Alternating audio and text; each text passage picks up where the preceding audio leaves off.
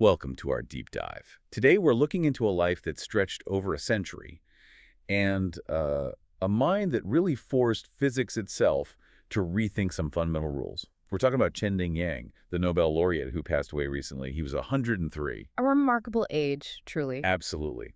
And his impact? Well, it's hard to overstate. He was central to showing that a law of nature, something physicists thought was absolute, was actually wrong. That's right. Xinhua confirmed his passing. Chen Ning Yang, Chinese-American physicist, Nobel winner, died on a Saturday in Beijing after an illness. But like you said, 103 years is incredible. But the real story, the focus for us, is that scientific explosion he helped trigger back in the 50s. Exactly. And that's our mission today. We want to get past the headlines and really understand how Yang, working with his colleague Tsung-Dao Lee, didn't just adjust the theory. No, they completely dismantled this idea of mirror symmetry deep inside the atom. Right. What happens when the universe, fundamentally can tell left from right. It's fascinating. It really is. So to grasp how big this shift was, we need to look at his background. Where did he come from? Yang was born back in 1922, Hefei, Anhui province in eastern China. And it seems academia was in his blood from the start. Oh, definitely. Yeah, the records show he grew up right there on the Xinhua University campus just outside Beijing.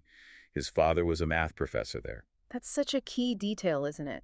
Imagine growing up surrounded by that kind of thinking, that constant intellectual rigor. He did his undergraduate and master's degrees at Chinese universities, building this really strong theoretical foundation. That grounding was crucial later when he started challenging, well, the global consensus. And then came the big move, the shift west. This was right after World War II ended. That's right. He came to the U.S. on a fellowship, University of Chicago. Chicago. Wow. That must have been an electric atmosphere for physics back then. Absolutely electric. The post-war era, it was just an explosion in particle physics, new tools, brilliant minds converging. And maybe the biggest influence on Yang there was Professor Enrico Fermi. Fermi, the name behind the first nuclear reactor. The very same.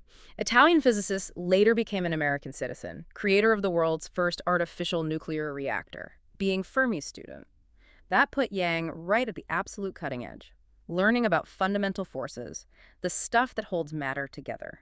That makes sense. That kind of mentorship from someone like Fermi must have given him the confidence, maybe the framework, to ask those really difficult questions later on. I think so. It provides a certain intellectual toolkit. And his career path solidified pretty quickly after that.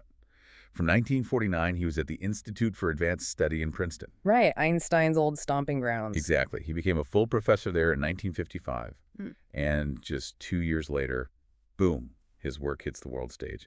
Okay, let's dive into that Nobel Prize work, because this is really the heart of it, isn't it? It is. He shared the 1957 Nobel in Physics with Tsung-Dao Lee, and they won it for questioning something called the parity laws. So if symmetry was this, universally trusted thing in physics, why? Why did they even look twice at it? What did they see that everyone else was missing? That's the million-dollar question, really.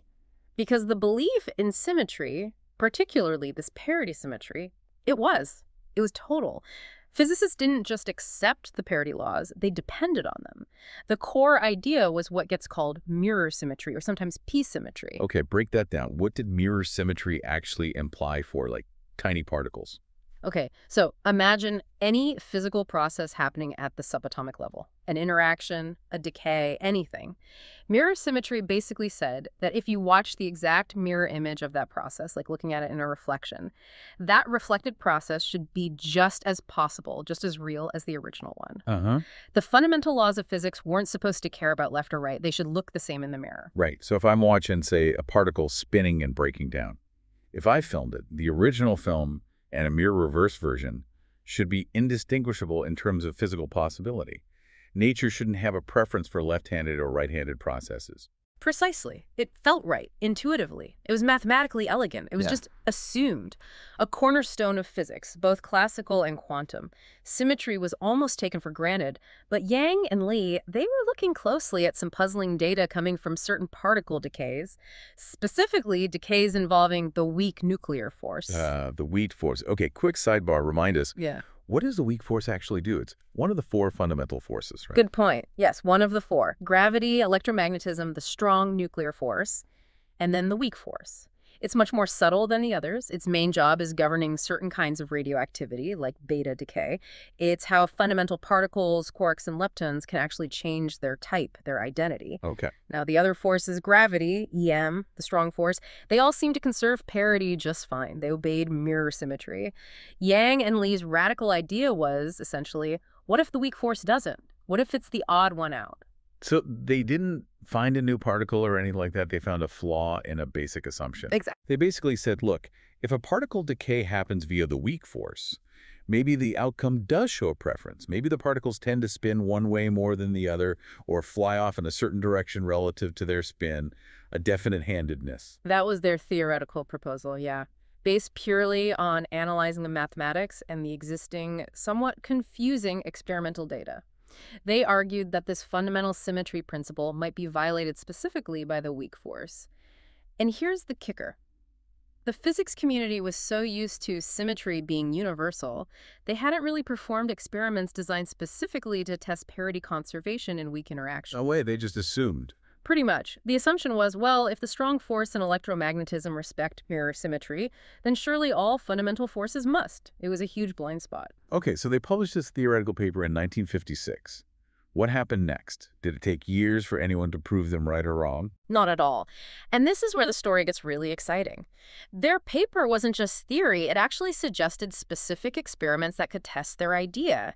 And within months, literally months, a team led by another brilliant physicist, Xinhua, set up an experiment. Wow, that fast. Incredibly fast.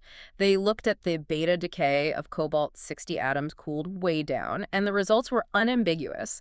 They proved Yang and Lee were absolutely correct. Parity was not conserved in weak interactions. Within months, the confirmation was almost immediate. That must have sent, just huge shockwaves through physics, right? Oh, enormous shockwaves. A total upheaval. They had hard proof that a basic assumption about how the universe worked, about its fundamental geometry, was wrong. It meant nature does distinguish between left and right, at least when the weak force is involved. It was a fundamental asymmetry built into the laws of physics. And that must have just blown things wide open. Completely. It forced physicists to rethink everything they thought they knew about symmetry. And it opened up totally new avenues of research, especially connecting to things like why there's more matter than antimatter in the universe. That's another big symmetry puzzle. It's amazing how questioning one obvious thing can cascade like that. Yeah. Now, connecting this back, you mentioned Yang was also deep into statistical mechanics earlier in his career. How does that fit in? Seems quite different. Well, on the surface, maybe. Statistical mechanics deals with the behavior of large systems with many components, like gases or liquids, finding the overall rules from the chaos of individual parts. But if you think about it, both fields, statistical mechanics and fundamental symmetries, are about uncovering the underlying rules and patterns that govern behavior. One looks at complex systems, the other at fundamental particles. Okay, I see the connection. In both areas, Yang was essentially asking, are the patterns we see absolute and universal? Or do they depend on the context, the scale, the forces involved? Working in statistical mechanics likely honed his ability to think flexibly about rules.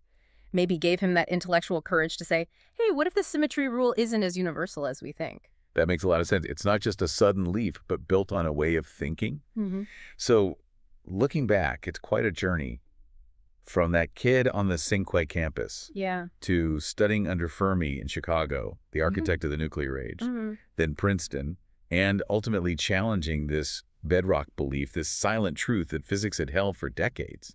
His legacy is just baked into the standard model now. Absolutely baked in. It's permanent. And the story of Yang and Lee, it's a powerful testament to intellectual bravery. The very idea that something as basic, as intuitive as mirror symmetry could just be wrong, or at least not universally true.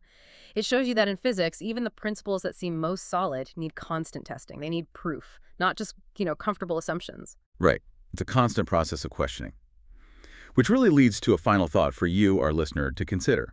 If a concept as seemingly fundamental as left-right symmetry turned out to be conditional, not absolute, what other absolute truths about nature, the assumptions we hold today, might just be waiting for their own challenger? What else might not be quite as symmetrical or simple as we think? Something to ponder, definitely.